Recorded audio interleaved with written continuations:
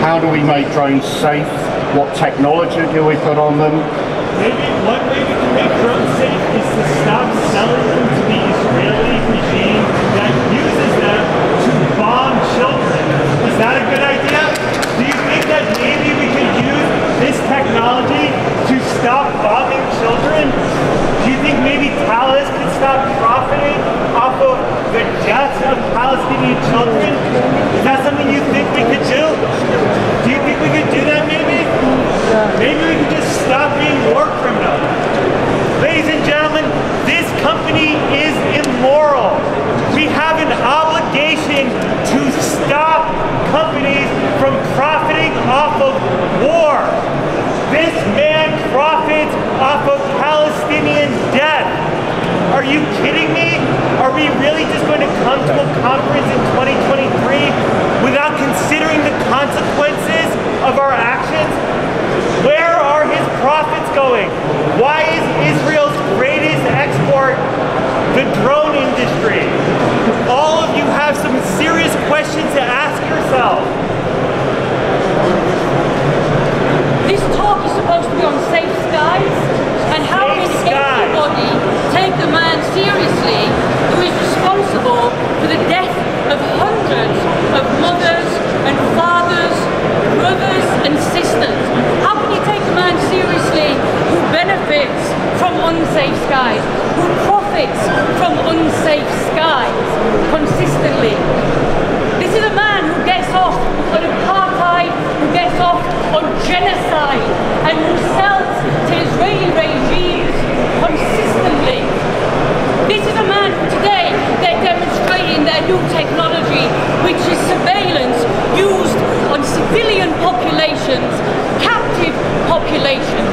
Now I want you to imagine, or I want Mr. Drewitt himself to imagine, he's got grandkids, right? I want all this innovation for him to imagine his young children in his family having heart attacks at the age of 4 or 5 because they have become so afraid of the skies, because that is what is happening with the technology that Thales is producing.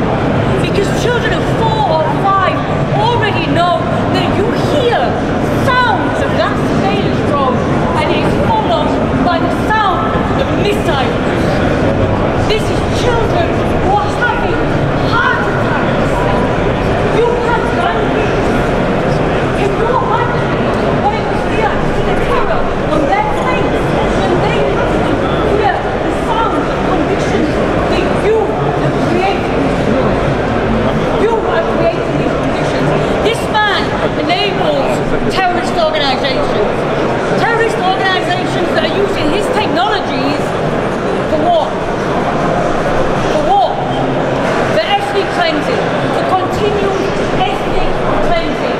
Using the technology of Thales. How dare he?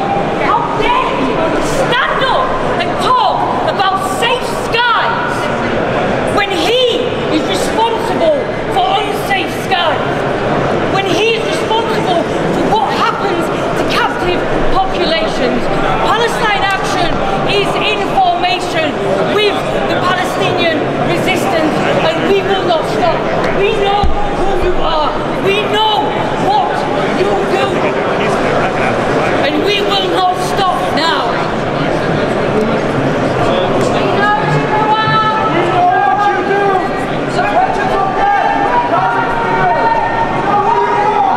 Dave Drewitt, when did you? What happened to you? Here's my question.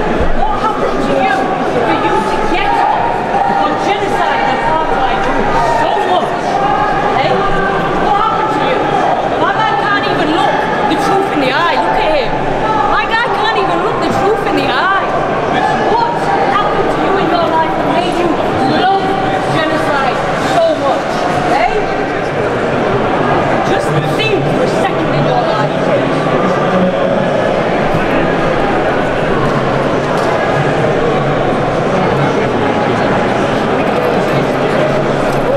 Okay. I do apologise for that. That wasn't staged. Nothing to do with me. I'm going to continue. Okay, so let's keep going with the presentation. So imagine a future, and that future is urban air mobility, drones, air traffic, all flying together, air taxis. Actually, that future isn't the future anymore, it's now, it's the near future, and it's something that we all need to be responsible for and thinking about. So, what is the realistic vision for a near future of air mobility? So, well, you've seen in the press lots and lots about we're going to deploy lots and lots of drones. They're going to deliver your pizzas, they're going to deliver your Amazon packages, and they're going to do other stuff. Well, what's the other stuff? And actually, how are they going to be integrated across all of flight? So when we're looking at the near future now, we've got to take into account all of these functions. And actually, we've got more of a function in terms of surveillance. So looking at our border controls, looking at our own country, and looking at the areas where we get demonstrations, as an example. Prime example where we need a drone to take the pictures.